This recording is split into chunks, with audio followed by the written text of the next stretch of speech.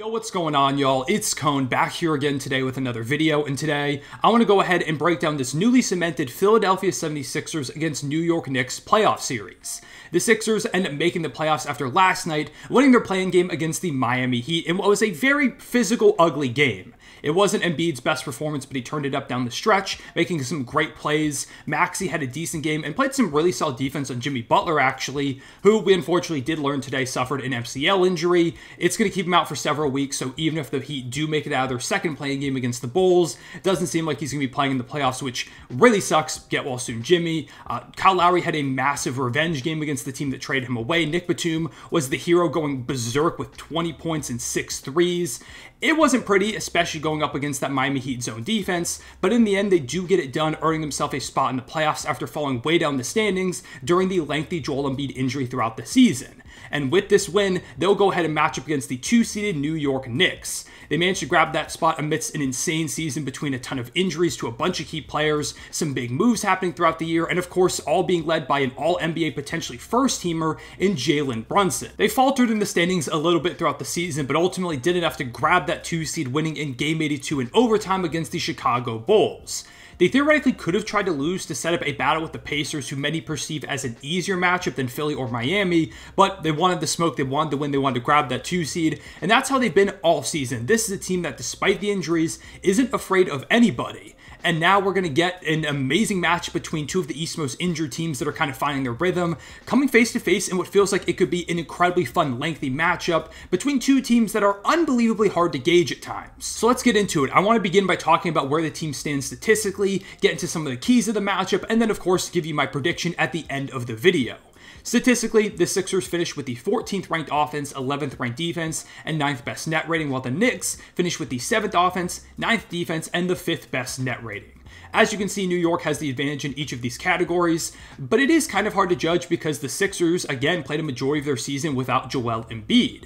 In the time that Joel was playing before he was injured for a lengthy amount of time on January 30th, the Sixers were 6th offensively, 8th defensively, and had the 3rd best net rating in the league, only behind the Oklahoma City Thunder and Boston, both of whom would eventually finish as the 1 seed in their respective conferences. Before Embiid's absence, the Sixers were looking like one of the best teams in the league. Nick Nurse was now at the helm, the best coach they've had in the Embiid era. You had Tyrese Maxey rising to an all-star level, the depth getting an upgrade post-James Harden trade, and Embiid playing the best basketball of his career with seemingly a second MVP on the way, one that many people weren't expecting from him. And since Embiid returned, we've seen some flashes of that team, with the Sixers winning 8 straight games going into the play-in, and they're now 32-8 on the season in games with Embiid in the lineup, which is about a 66 win pace over an 82-game season. So over those 40 games, they've been dominant, but the Knicks at the same time, despite major injuries in their own right, although none of them has been as substantial as like losing a Joel Embiid, have stayed afloat greatly to land that 2 seed in the first place. This is why it's so hard to gauge, because I don't know what version of Philly we're going to get. How do the Knicks look despite some of the injuries that are still lingering? And not to mention, these two teams played 4 times this season, where the Knicks did win the season series 3-1, but only one of those games came with Joel Embiid actually in the lineup. The Knicks did win a blowout in the game where he played. They won by double digits twice more, and in the middle lost an ugly 79-73 game where Philly was without both Maxey or Embiid. But I don't feel like I can take that much away from these matchups because of the constant injuries to both of these squads. So it really just does feel like the strangest matchup, especially when we get into some of the keys, which only complicate things even further. So let's talk about those keys to the series. The biggest one by far is, what version of Joel Embiid are we going to see in this matchup? He's had some great games since coming back from injury, with 32, 13, and 7 against Orlando, 37, 11, 8, 3, and 2 against Detroit, 30, 12, and 1 against Memphis, and in not the play-in game, but a game in the regular season, he had 29, 4, 3, 1, and 1 against Miami. He's had moments where he's looked like the dominant MVP of earlier in the season. But in the playing game against Miami, he did kind of struggle. 6 of 17 from the floor, missing a lot of very easy shots like gimmies right at the rim. But he did finish with 23, 15, 5, and 1, which is a perfectly good stat line. And he had some great plays down the stretch. They don't win this game if Joel Embiid doesn't knock down a couple of big threes in the fourth quarter, doesn't get that and one, had a couple great passes. That playmaking has been a big jump for him throughout the season. But overall in the game, he just seemed out of rhythm. He was clearly tired. I don't think his conditioning is quite there. And part of that could just be playing the physical Miami Heat in that zone, but it's not like the Knicks are going to be that much of an easier matchup when it comes to that type of physicality. The Knicks have been a grinded out, gritty type of team this entire season, and have 2 great bigs to battle with Embiid in both Mitchell Robinson and Isaiah Hartenstein. They're also monsters on the board, so Joel's going to have to do a lot of fighting and boxing out against those guys, as well as like a Josh Hart. The Knicks have defenders like Hart as well as OG Anunoby too, who are going to constantly poke at him. They've got quick hands, a lot of length, so if they send double teams, it's going to be hard to pass out of those. It's going to be a lot to handle. Joel Embiid is going to have his hands full, both going up against those bigs, but also dealing with the overall Knicks swarming defense. If Philly wants any chance to extend or win this series, they need Embiid to be superhuman like he was earlier in the year, where he was playing legitimately some of the best individual basketball I've ever seen, scoring like 36 points per game, rebounding at a high level, defending at a high level, hyper efficient. The playmaking was better than we had ever seen. It was the best version of Embiid that has ever played the game. So if they can get that version of Embiid throughout this series, they're going to be extremely difficult to beat. But I also just worry about the conditioning with him, the state of his injury. There was a moment in, I believe it was the Magic game, the last one he played of the regular season, where he tweaked it a little bit, went back to the locker room. It was very scary. Ultimately, he did finish that game, but moments like that, scary that he might end up tweaking it. And if Embiid misses any time, it's pretty much over for Philly. So there's a lot of question marks thrown around with him, but this is a chance for Embiid to shake a lot of the narrative surrounding him. And if he shows up and is the best player in the series, shows some of those flashes that we've seen from him since coming back from injury and really puts it together, the Knicks do have a big problem on their hands. But if Embiid isn't 100% himself, or even if he is, the Sixers need other guys to step up as well. So my second key is, who's going to support Embiid in this matchup? Tyrese Maxey, of course, is the obvious answer as their second guy, but it is also the first time that he's been in the playoffs as a second star. How is he going to perform, especially when the Knicks have some very interesting defenders for him? Miles McBride is someone that I could see getting a lot of time against him. He had some success against him earlier in the season. I think he's probably going to get a majority of his looks going up against OG Anunoby, who is an insane defender to try and score against. Probably would have been all defense if he didn't miss a lot of games this season. Josh Hart is tenacious out there. Donte Divincnezo is not a pushover. There's a lot of ways the Knicks could theoretically go. Regardless of who's on him, though, they need him to stay aggressive, get downhill. That was a big reason why the Sixers were able to turn the game around last night against the Miami Heat in their zone. At halftime, Nick Nurse told Tyrese Maxey, just go ahead, you're faster than everybody, get downhill into the middle of the zone so we can bust it up a little bit. They need him to keep that level of aggression regardless of who's defending him, how is he shooting it, because if Maxey gets a little bit passive and they just focus all on getting the ball to Embiid, it's going to make them way too one-dimensional against a stacked Knicks defense. I'm also curious to see what Philly gets from their front court players, because Embiid and Maxey are going to get all the attention in the world. Those other players are going to have to step up if the Sixers want to win this series. Can Kelly Oubre knock down shots reliably for them? He's been great for them the entire year. What does he do in a big role on the playoff stage? How does Buddy Hield look in his first ever playoff series, which is insane, by the way, that this is the first time Hield is going to be playing in the playoffs. What about Kyle Lowry as well, who was great against Miami in a revenge game, but may not have that much juice being near 40 years old. Batum was a hero in this game, but he doesn't have those type of explosions in him often. They're going to need a number of guys to step up across the roster. I don't think it's going to be any one player on a given night. It's got to be a conjunction of guys. And probably the biggest question mark for Philly is, what do they get out of Tobias Harris? He was really bad against the Miami Heat. There was one possession where he missed like 3 or 4 layups in a row, continuously getting his own offensive board. He had some terrible bricks from 3. It's not been a great year for Tobias. I mean, he even got benched down the stretch of that game, and they're paying him $30 million to be their third option.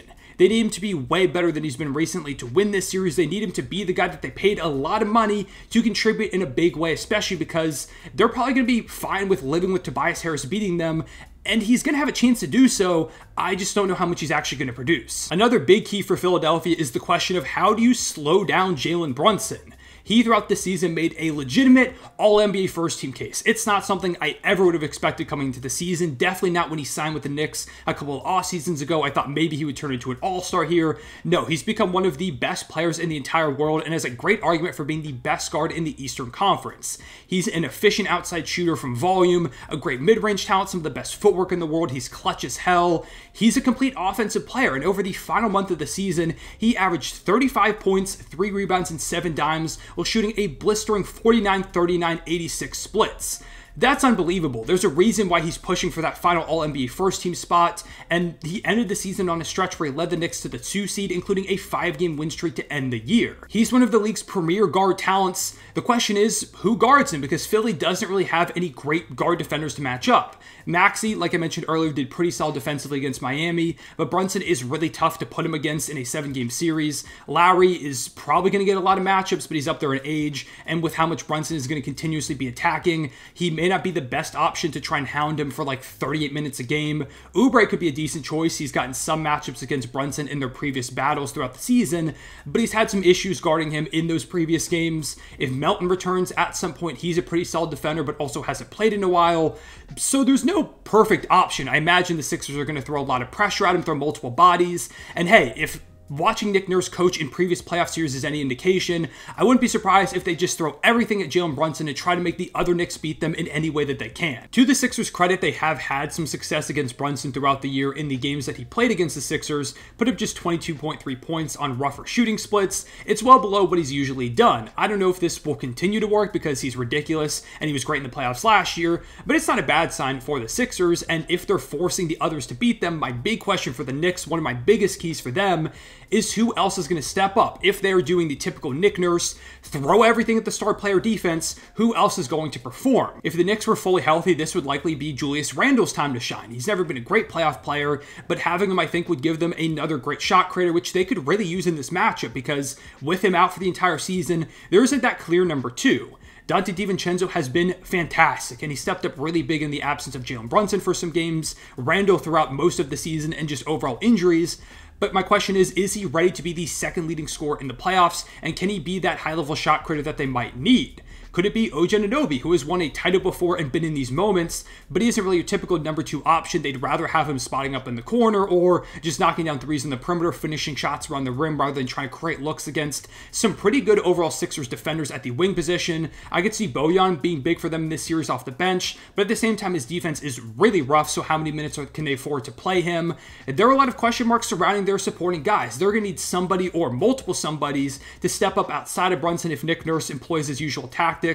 And I am a little bit worried about who can produce consistently against this pretty tough Philly defense. A couple of guys that I think are X factors for this series include Josh Hart for the Knicks, where he is this constant energetic force. He's going to grab offensive rebounds, he's going to get in passing lanes, he's going to dime you up, and if he's knocking down his outside shots, could really swing this series. And for the Sixers, it probably is Buddy Hield. Again, first playoff games he's ever going to be playing. The Sixers need somebody to be a consistent outside threat with all the pressure Embiid and Max are going to get, and if Hield can shoot lights out, it makes them way more difficult to game plan for. But with all that in mind, that's my breakdown for the series, and now it's time to go ahead and make a prediction. I'll be honest, in this moment, I'm not really sure who I'd pick in this series. I think either way, it's going to be a 6 to 7 game slugfest. Both these teams are physical, they're stars on both sides, two good coaches, and teams that have been ravaged by injuries but seem still poised to make a run. Especially with the Boston Celtics on the other side of the bracket, whoever wins this series has a pretty good shot at making a run to their first conference finals in like 20 years. Most 2-7 matchups shouldn't be this close, but the Sixers aren't your typical 7 seed. I really do think they might have ended up in that 2 or 3 spot if they didn't deal with the Embiid injury. They were looking fantastic. It's really, really close. There's a reason that all the betting odds have this as basically a dead even split. I may change this prediction by the time I make my full overall NBA playoff predictions on Saturday, but for the moment, I think I'm ultimately going to lean the New York Knicks winning this in 7 games. Embiid is still clearly not 100%, so I worry about him in this series, especially with great defensive bigs out there. I like the defensive personnel the Knicks have to throw at Maxey too. If guys like Donte Divincnezo and OG Anunoby keep up their high-level supporting play on the offensive end as well, it's just going to be really tough for Philly to match. I feel like as well the home court advantage will come into things with, I imagine it being a 6 to 7 game series. If the Knicks can go ahead and just push it to 7, I think they will win in Madison Square Garden. They've been really good there this season, and the stuff that Brunson's been doing this entire last month makes me feel like he's just going to go into this, refuse to lose, and take the Knicks over the hump, moving them on to the second round. Again, I really think the Sixers have a good shot to win this as well. It's like dead even in my eyes, a coin flip. Maybe I'll change this by Saturday, but for the moment, I am going to lean the New York Knicks just because there are a few more question marks for the Sixers than I think I have for New York at the moment. With all that being said, that's my prediction and my breakdown for this series. Let me know down below in the comments who you have winning and in how many games, who's your biggest X factor. What do you think about Jalen Brunson going into this, Joel Embiid, who's going to be the best player? What supporting pieces are the most important? What are some key points I may not have talked about? Things like that. I appreciate y'all watching. Leave a like and subscribe if you enjoyed. Hit the notification bell so you don't miss out on future videos. I will see you all later. Real one, say it back.